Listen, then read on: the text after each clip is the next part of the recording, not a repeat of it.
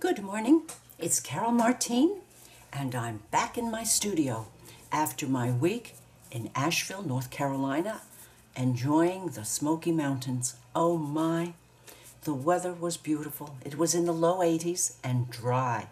Now, if you live in Jacksonville, Florida, where I live, you'll know that dry certainly counts. While I was away, I was able to do some work on the back of my trifold, and I thought I would share that with you.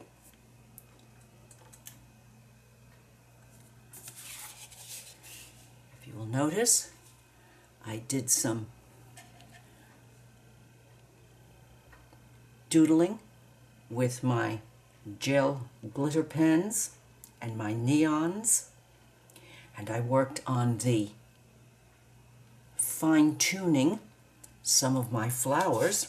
And the flower, if you might remember, was made from a homemade stencil cut out of dollar store manila folders. I embellished the lady on the collage by adding a little bit of coloration to her hair, the flowers, the lace, and her face. I also added gold to the frame. Down here, I added my motifs from my homemade stencils, and then I added some doodled leaves and stems, and I hope you will be able to notice that the veins in these flowers are glitter neons, and they are just absolutely wonderful. I got a whole package of those in Walmart for a ridiculously low price. So there is the front cover of the trifold. And now I'll show you the entire piece. This is the back side of the folder, in which I embellished the collage and the flowers. And here I used a little bit different technique. On this I used Derwent watercolor pencil to make the leaf, one part of the leaf mottled.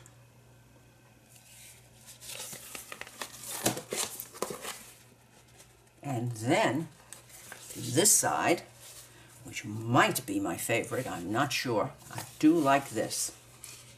This one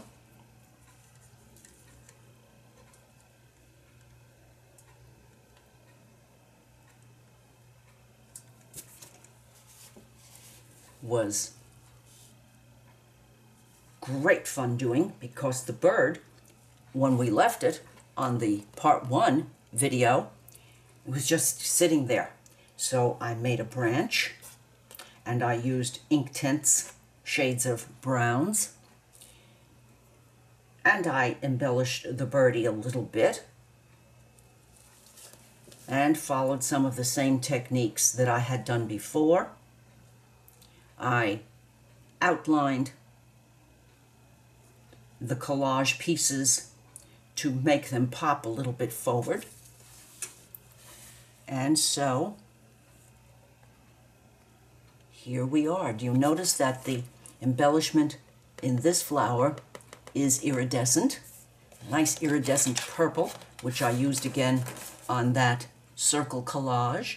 Ah, there you can see the iridescent green veins in the flowers. So, this is the fun part on my doodling that I did up in the mountains. And then I also worked on two sides of the inside of the trifold. Here, I used that lovely gold, and I'm very tickled with the Sharpie gold pen. It really works nicely.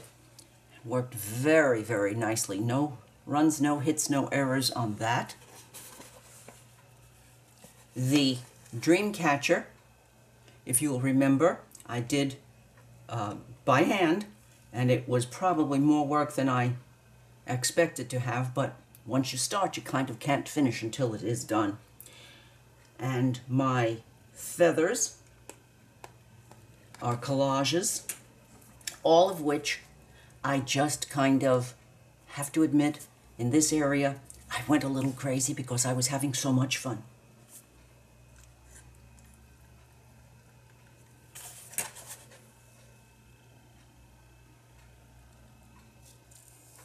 The feathers were not standing out, so I just did a little bit of embellishing on them and outlined them in my go-to Signo Uniball bold pen, which is absolutely the one or two things I would probably grab in my house if it was on fire. And I just had fun, and more fun embellishing. When I started doing these little dots or berries or whatevers, these little doodle fun dot thingies, I couldn't stop. I started here and then, whoops, there and here and here and over here, and it was just more fun than is decent. So that leaves this one that I'm going to be working on now. I'm going to be doing this flower and then embellishments and fun things in this section. In order to embellish this flower, the same as I did the other ones, you will note that the embellishment in the center of the petals on this flower was done in Derwent watercolor, and I chose the Crimson Lake. I did not have a color that I liked with this in my Inktense. Although I did use Inktense on these other flowers, this was the only color that suited me, so this is what we will be using here. I do hope that you have enjoyed this plunge in over the abyss with a double trifold, but I certainly have to admit that I've learned a lot and had a lot of fun working.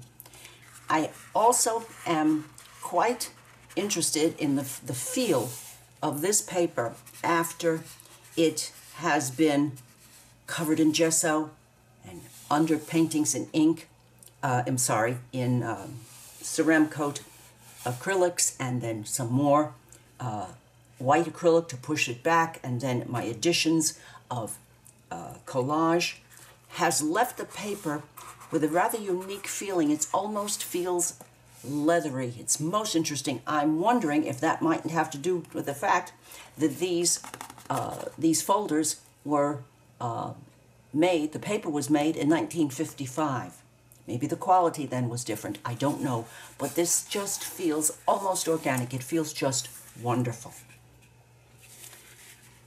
If you have enjoyed watching my process in part 1 and now working on this last part of the trifold on part 2, I hope that you will give me a thumbs up, leave a comment, share with your friends, and I would certainly appreciate it if you would subscribe to my channel. Well, we're off for the last hurrah on this piece. Bye-bye.